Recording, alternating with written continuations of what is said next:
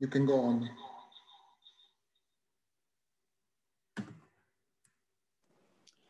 Okay, so welcome everybody to this session. So this session is dedicated to the winner of the Best Process Mining PhD Award for 2020.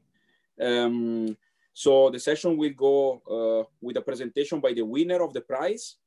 And then there will be the possibility of answering questions, which will be, I think, especially important in a session like this, because especially as a student, I hope that you will be able to get all the insights you can from a person who had the same experience that you are currently in, and that concluded this experience with a very exceptional result.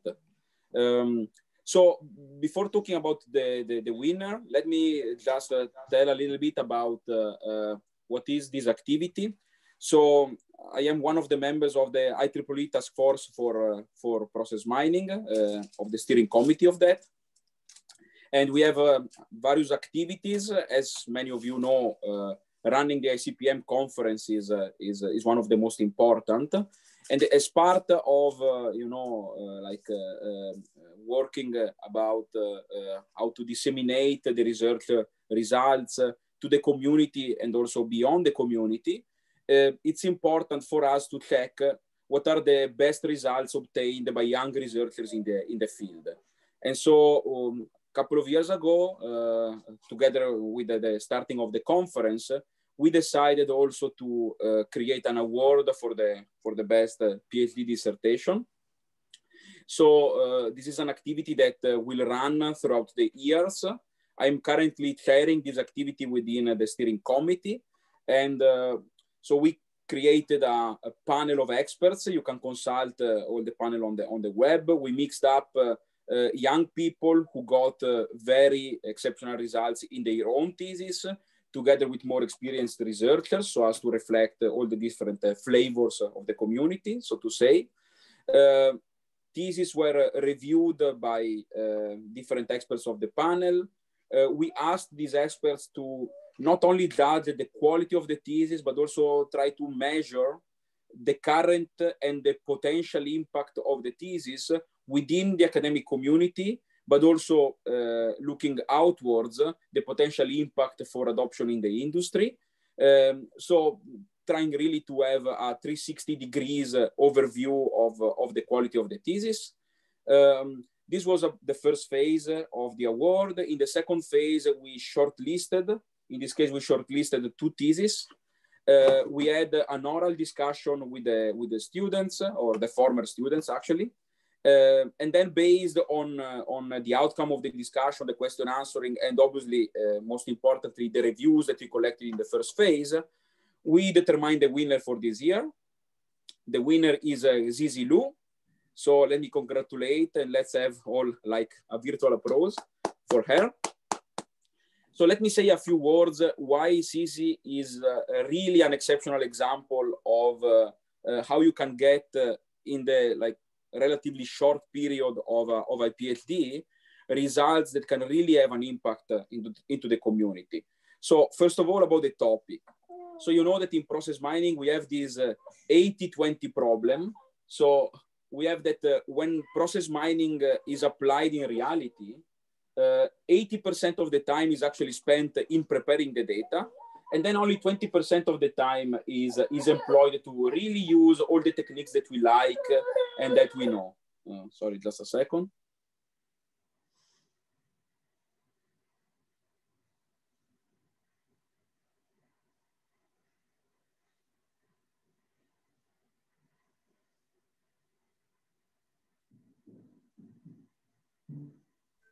Okay, and so why am I telling this to you? Because Zizi worked, and we don't have so many examples. I think this is now being picked up by many people in the community, but it's really a recent evolution of the process mining community. So we could see a lot of results on process mining as such, but we could not see many researchers really contributing to this data preparation phase. And instead, Zizi really concentrated on that part. So if I am in an industrial context, where I have to collect the data to apply process mining, and I am not sure about the quality of this data. What can I do in order to be sure that I can attack this problem and then make it possible for people to ensure that the data are of enough quality, look into patterns, try to cluster all this data that I have, trying to understand more about the labels that have been used in order to label the events with activities, for example. And you see, so now after Thesis studied this problem, we have really a repertoire of techniques that can be put into practice in order to help people in this data preparation phase. What has a special role here is the context, right? So the behavioral context in which this data have been collected and in which the company is operating. And so I hope that during the presentation, you will be able to see on the one hand, the breadth of the contribution that Xisi did. On the other hand, obviously, this is something that you always need to have in a PhD thesis, also the depth of some of the results she achieved. For process mining, it's always difficult to balance between like foundational contributions and then experimental validation. And so I also think that Xisi's example really shows how you can balance these two aspects. So having really genuinely novel idea that can be developed into full-fledged techniques. With that, I close my introduction. I congratulate again Zizi, and I hope you will have a wonderful time with us for the rest of this session. Thank you. Thank you, Marco. Thank you for this very, very nice work. I don't know what to say. Let me see how I can share my slides. This one.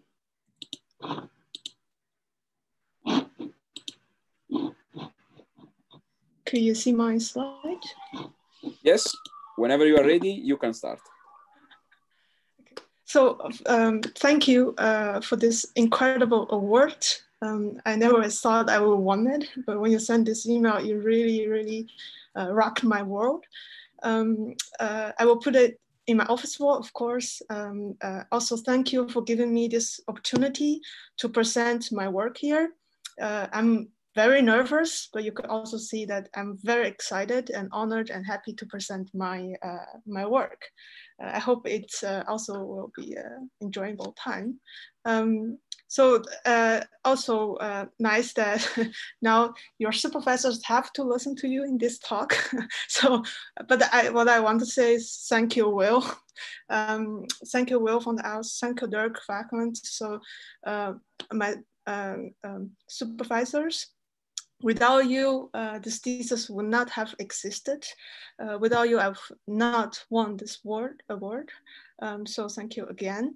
Also my thesis committee members, the people from TUE team, the jury, of course, the SPM organizational team, all the incredible research visits and collaboration I had, the DISCO team, which I use very often in my case studies, the Solonis team, where I had the honor to work with too.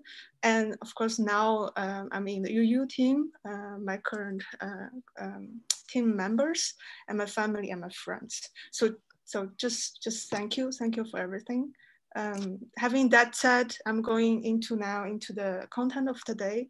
So I will spend first 10 minutes to explain a little bit the research question, and then going into approaches and results.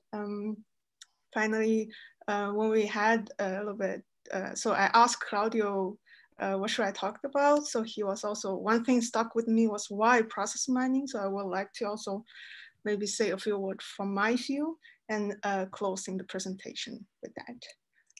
So let's start. So this is a big data and process mining era, I will call it. And I'm going to borrow a few slides from Will. So as individuals, we are generating a lot of data.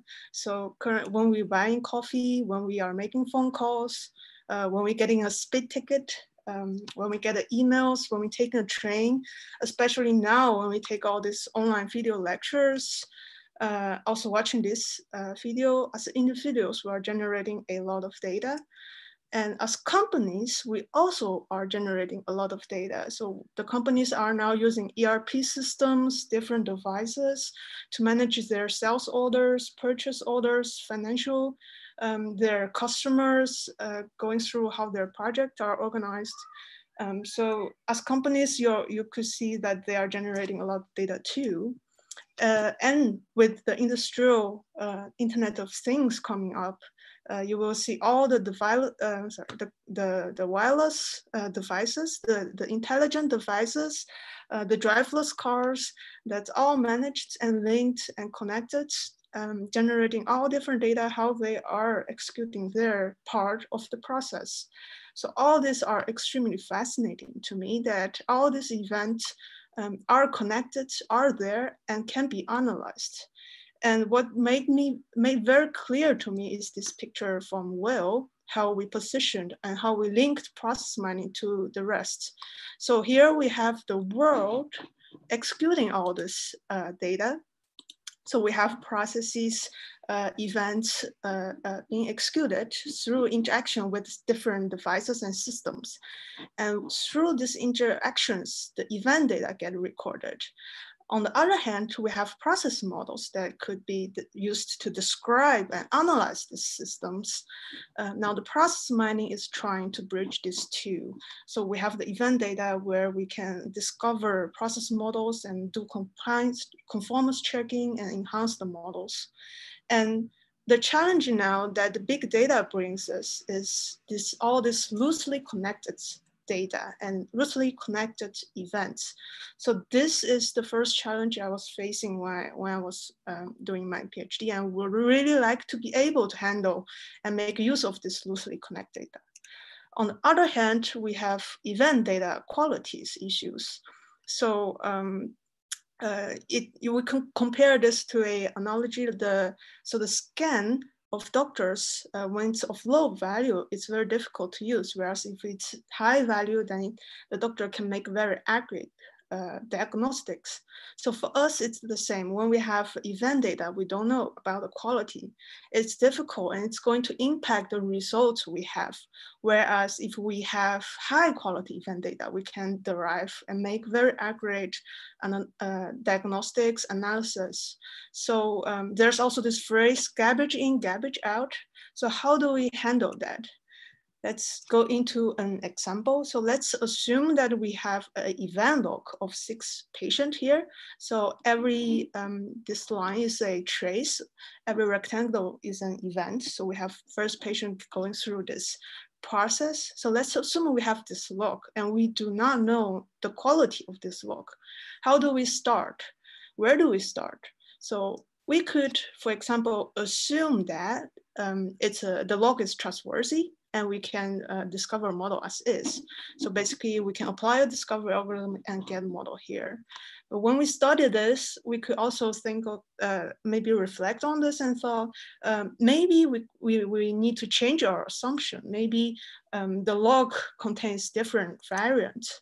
So if that's the case, we can apply, for example, clustering. Should we apply clustering algorithm and then discover, for example, different, a set of models from this log? And when we look into more detail, maybe there are duplicated labels in the process. So for example, there are doctor appointments executed before the surgery. So it could be pre-surgery doctor appointment. And there might be doctor appointment after the surgery. So that's after post-surgery doctor appointment. And maybe there are untrustworthy events in the log, or there might be deviations in the log because duplicated recordings. So when we have this refined or detected, we can discover a model again, which gives a very different accurate model. We can help the discovery algorithm to find more accurate representations. So this brings me to the second challenge.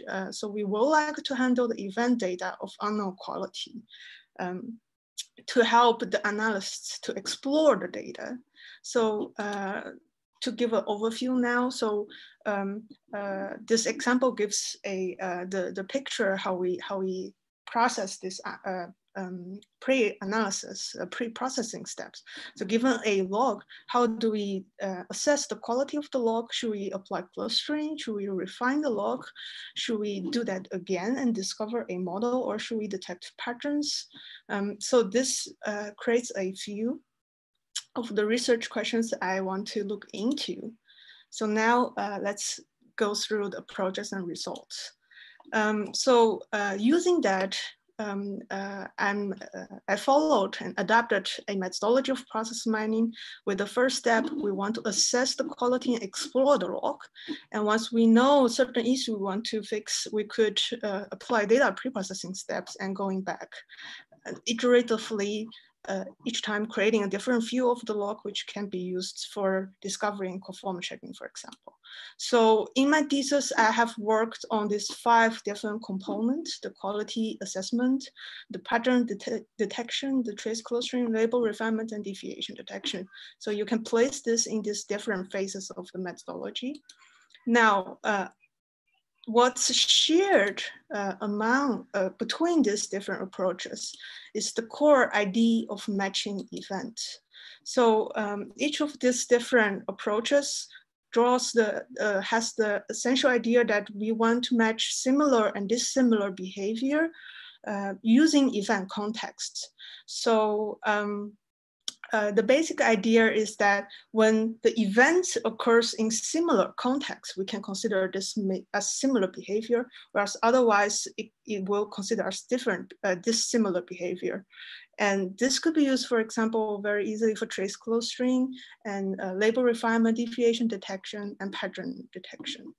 And so we investigated 2 different ways of event matching: the local and the global ones. So I will first go into the local event matching, the idea of local similarity, which we said it's the patterns and the pattern detection, and then later explaining the global event matching. So what we consider as local log patterns, we prefer to have simple log patterns. There have been existing very nice works on this. So for example, local process models, so LPM, they are using PagerNet. In our case, for pre-processing, we were thinking we might prefer simpler. So we designed this, we proposed this direct acyclic graph, so partial order of nodes. Where the nodes are the labeled activities. So the nodes are labeled with activities, and 2 type of relationship, the direct causes and the eventually causes. So with these 2, we could also derive the concurrences between the nodes.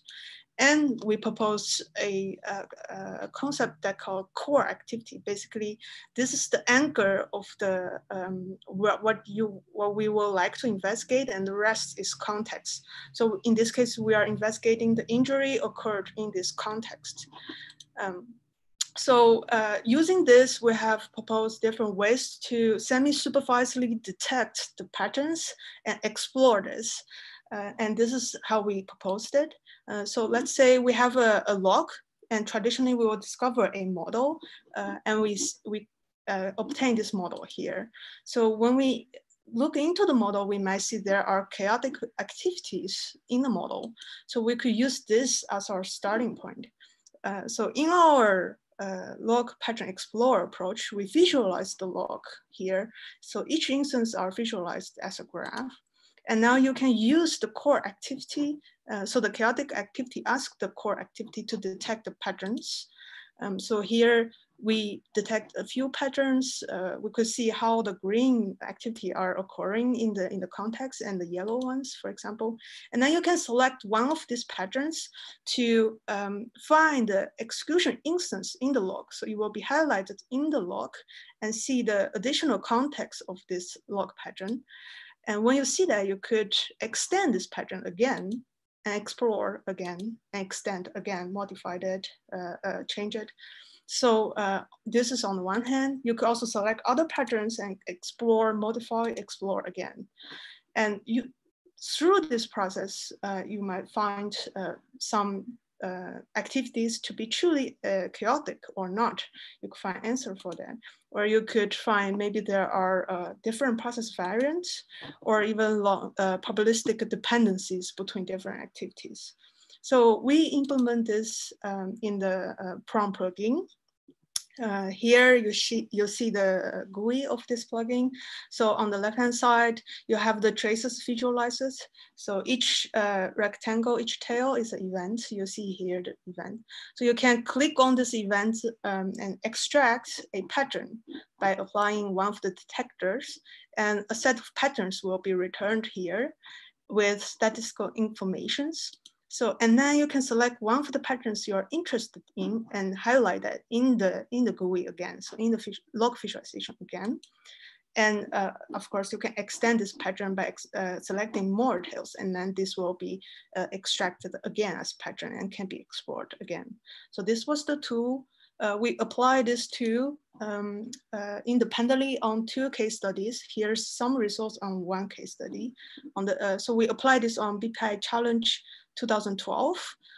Here is one pattern. So this is handling the application preceded by partial submitted. So about 4,700 cases follow this pattern. When we extend this pattern with a decline, there are about 3,200 cases that follows that extended pattern. However, when we extend this pattern with accept the order, accept the application, there's only 12%. So there was only 560 cases that follows this pattern. So this way we could help detecting long-term probabilistic dependencies. This allows us to explore this kind of patterns and obtain very interesting results through this. So that was the local matching, so the log pattern explorer. On the other hand, we could match events globally. So between 2 traces, we match all the events. And this is another cool idea that's used through the thesis. So again, we have here the first trace and the second trace. And we're, for example, matching the doctor. So the first is, we also match the events through the close neighbors, so k-near neighbors. And then we match, for example, this doctor to this because the neighbors are very similar. But we also calculate between every 2 pairs the distances. So then this 2 has distance of 0 because they are preceded and succeeded by the same pair. So this allows us to create a global mapping globally and assess the similarity between 2 traces globally too. So we use that for example, calculating the aggregated representation of 2 traces and do, for example, hierarchical clustering. So here, so each mapping will have a cost. The cost can be used to perform hierarchical clustering. And we could, for example, merge, based on the mapping, we can merge the similar events together to calculate the higher abstracted representation of this exclusion. So this can be done iteratively between every 2 traces. And here we implemented in the tool called L2Me, so log to model explorer. And then on the left-hand side, you will see the clusters. And on the right-hand side, you'll see the models you discover. And of course, you could use this for label refinement because you match the events globally and you have the event similarities through the traces. So this is an experiment with it using generated models. So here you see the model that's generated for experiments where we have 4 these different transitions assigned with the same label, so B. So this is mimicking the duplicated tasks problem. And if we generate a log from this model, we have events that labeled with B, but referring to these 4 different transitions. So in a log, we don't know that. And existing discovery, for example, treat it as the samely, and then you see here a small loop around it because he doesn't know how to handle this B. So if you use the global matching and refinement threshold, then you can refine it and discover, for example, there are these 4 different B's in 4 different stages of the process. Of course, it's not perfect. For example, here, the context between these 2 B are extremely similar, so we could not distinguish it. There are also other cases it fails, but here, this is a very example that it worked. Okay, so coming back, I have explained the local matching, the global matching, and the technique were used to support these 5 different approaches, techniques, which then coming back to this methodology we were using in our thesis. So we're supporting assessment, exploration, and the data preprocessing to close this cycle. So a summary of the results in the thesis. So for the quality assessment, we propose a conceptual framework with 4 different templates that helps to understand which way we might be able to, which technique we can use. For pattern detection, we applied, together with the people from QUT, we applied into 2 distinct, 2 independent case studies and reported very novel, interesting insights. In the trace clustering, we conducted an experiment of generated 160 logs and 2 case studies where it shows significant improvement when compared to not clustering. For the label refinement, we also generate 1,200 logs and models, and it shows improvement around 65 to 87% of the models of the cases. So if you're interested, please have a look. And finally, the similarity and dissimilarity can be used for detecting deviations in the log without a reference model. And we did an experiment with that using 25 logs and 2 case studies. It shows that if the contexts are extremely accurate, so if the context of event is extremely accurate, we could detect deviations as accurate as using a reference model. So the deviations, when we detect these deviations without a reference model, of course. So this summarized the results. We implement all this in the log to model explorer and the log pattern explorer tools. And of course, there are limitations and future work. 2 of them very nicely pointed out during the presentation to the jury. So yes, global matching is extremely computational expensive. So because we are computing between every 2 traces, the mapping, so the pairs of events.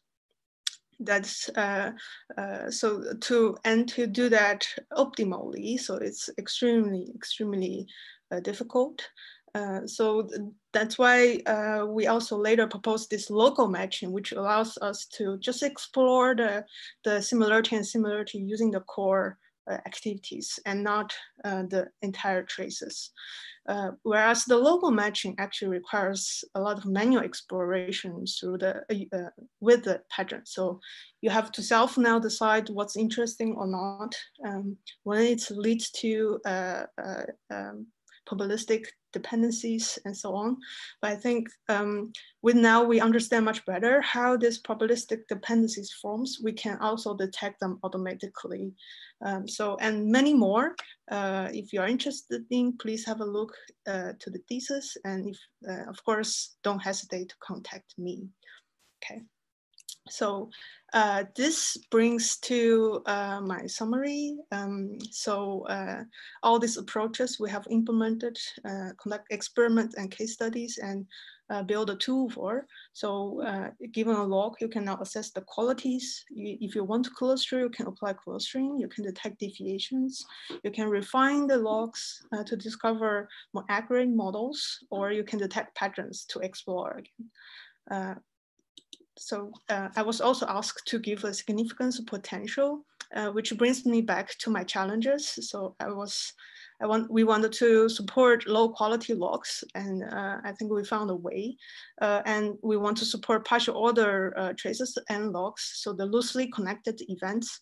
So all the techniques in this thesis is supporting that. So I have also the opportunity and the chances to work on other very interesting topics, which is not fully included in the thesis. So we were able to work on a PM square methodology for conducting process mining in the field. I worked on the artifact-centric process discovery, so discovering models from ERP systems. We were able to analyze with the NIC the precision measures with very interesting axioms and partial order alignment. So if you are interested in this topic too, then also don't hesitate to contact me. Okay, so with that, I would like to close the content of the thesis and the PhD and coming to the point of why process mining. So I was asking Claudio, I'm terrible. I was always afraid to do that. I was asking Claudio for tips how to give a keynote at this venue, because I thought I was just giving a talk about my PhD. But for me, he asked this why process mining, which really tricked me, because I always find process mining so fascinating. And I was trying to formulate my own words, but it's difficult. So I'm going to borrow Will's slide again. I'm missing it. So for me, process mining really acts as the missing link.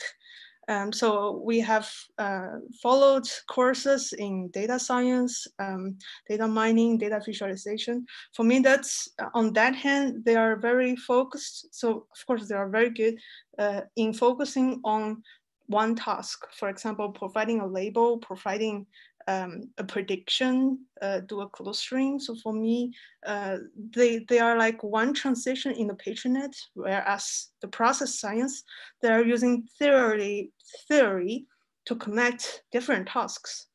And process mining links these two to use the data to create infinite amount of views and to provide the relationships and links between these different tasks. So that was extremely fascinating for me. And with now the big data coming, so all the events are recorded through all these different kind of systems, you could actually create or discover infinite amount of models, right? So you could discover any type of models you want, creating any views you want, and with all these different data sets. So I was trying to draw a graph for that, but sorry, I wasn't able to do that with the time. So I'm listing here, so you can create infinite number of valuable perspectives and models and views. So of course, I love the neat mathematical problem of giving a perfect log. How do we discover the perfect model? But on this hand, so now we are giving all these different logs, all these connected logs and events. And with this in the industry for all these different purposes and for people. So we could actually discover descriptive model. So what's what we are doing. So we could use that for communication, for explaining how the processes are executed. But we are also starting to discover the predictive process models, the stochastic process models, the causal process models explaining causality, the queuing process models that explain the performance, and resource models, how that are linked to each other, process simulation models, which is even commercialized. So given a log, you can just discover a simulation model that simulates the log for you. You could even build execution model that helps automate the process, like now with the robotic process automation models. And you could create all these different models for different people. So they're interested in all different kinds. When you're talking to, for example, data engineers, they're interested how data changes through the process. When you talk to high-level managers, they want high-level processes. And when you talk to system admins, they want to have low-level processes. Patients want to see the healthcare patient pathway through their perspective, but you could also change the perspective and then show this incredible treatment process to train young doctors or detect workarounds for nurses. So the question then lies, which type of model should we discover for which group of people, and how do we do that? And how do we evaluate all these different type of models, right? So, and this is not a fiction, this is happening. And you will hear all these fascinating stories in this conference and the conference to come. So talk to people, hear their stories, find out what you are interested in. Go ahead. I really wish you a very nice PhD. This brings to my closing. So I would never dare to tell you how you should do your PhD. This was a very nice saying in Chinese. I don't know how to translate this in good English. So, but it basically says that, so walking this road, I don't see any enemies, but I only see companions and mentors. So that was a great journey for me. With this, I would like to close my presentation. I would like to thank the organization team, the jury, my supervisors, the audience too. I hope you enjoy this talk. Thank you for your attention. Thank you very much, Xisi. It was very, very well done. Also the last part, I think, was very insightful in more general terms. If I can only pick up one suggestion that you gave is the very last slide. So we know that we are operating in a very competitive research environment, but we should leave this in a constructive way. So this is also the advice I want to give to students entering the field, right? Before giving the floor to question answers, I also want to mention, okay, I'm a little bit spoiling, but we already spoiled, right, the award ceremony session, because now people know that you are the winner this year. I also want to mention the runner-up, which is Farbod Taimuri. He also did a very excellent thesis working on this very important and timely field of conformance checking and finding alignments.